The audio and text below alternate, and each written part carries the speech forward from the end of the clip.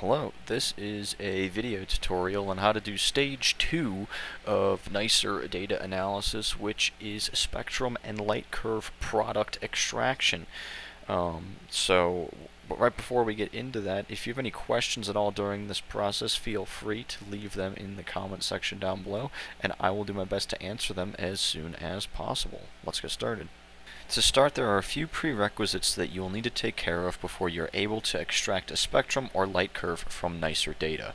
As you can see on the screen, first you will need to process/reduce your HeaSarc dataset. If you have not done that or are confused on how to do that, I have a previous tutorial that is linked in the description on how to process your HeaSarc data with HeaSarc L2. The second thing is that you will need enough disk space available on your machine to do this extraction. Some of the tools in this process create a lot of large but temporary files when extracting these products, so I would personally recommend at least 20 gigabytes of free space depending on the size of the data set that you are using. In some extreme cases, you may need more space, but generally, if you have 20 gigs available, that will be fine.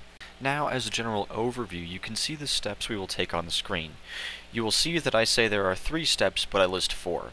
That is because steps 2 and 3 are done at the same time, effectively giving us 3 steps.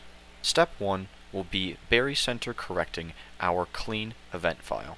Steps 2 and 3 are making energy range corrections to eliminate noise and extracting a spectrum. To reiterate, again, both of these are done at the same time. The last and final step is extracting a light curve. Okay, so let's do step 1, which is the barycenter correction. We're going to do that with a tool called BaryCore. And the first thing we're going to need to set is our input file. This is going to be our MPU7 clean event file here. So you can see I'm typing in NI, our observation ID, then underscore 0, MPU7, underscore CL, .evt, and then we need to set our output file. This is going to be the rewritten barycenter corrected file, so all you can see that I do is I just take out the NI and add a BC with the same naming scheme in there as before.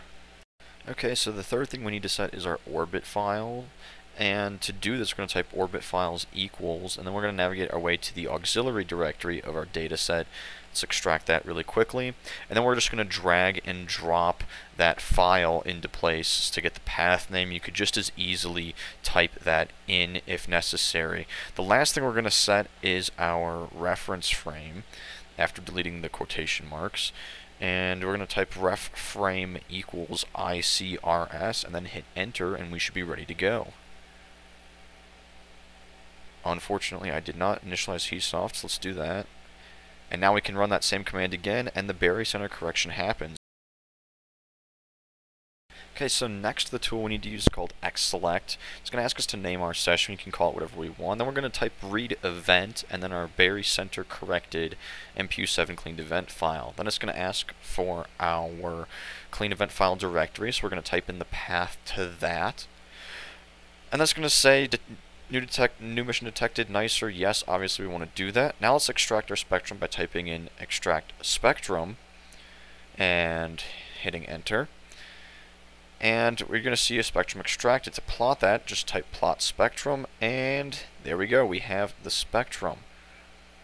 Now you can see right here we have a little chirp right at the beginning at the low energy range of the spectrum, so we're going to need to get rid of that. Okay, so to make the energy range correction, we're going to type the same extract spectrum command as before. Then we're going to type in PHA LCut underscore T equals 25 and PHA HCut underscore T equals 1200 to set our energy range between channel 25 and 1200. We're going to extract that spectrum and plot it, and you can see our chirp at the beginning is gone. Now that chirp is actually introduced from the detector itself, so you're going to need to make this energy range correction on most, if not all, HeaSarc data sets, and that falls right in line with what the HeaSarc FAQ guide states, which is linked in the description. Okay, so now to save the spectrum, you're just going to type in the command save spectrum, and then you're going to be prompted to name the spectrum file once it gets written and saved. Now you're not going to see that on the screen because I don't need to save a spectrum file.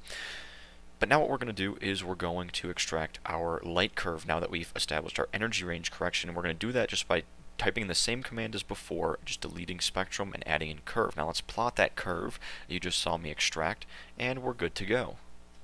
Okay, so now that I'm actively doing some work, we're going to reset this light curve with a new bin size of 90,000, and let's extract that light curve again just like before.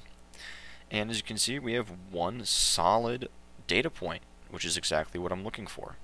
Okay, now similar to the spectrum, if we want to save this light curve, we just type in the command save curve, and then we're going to be prompted to name our light curve, and then it's going to be written and saved as such.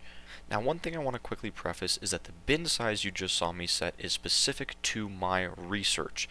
Depending on the research work that you're trying to do, that bin size is going to probably be different.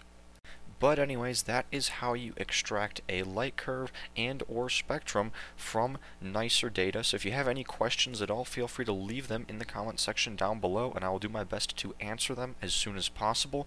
If you found this video helpful at all, consider interacting with the video in some way via a like, comment, or share so that this video can rank better in the algorithm. And if you want to see more videos like this, consider subscribing. Otherwise, thank you so much for watching.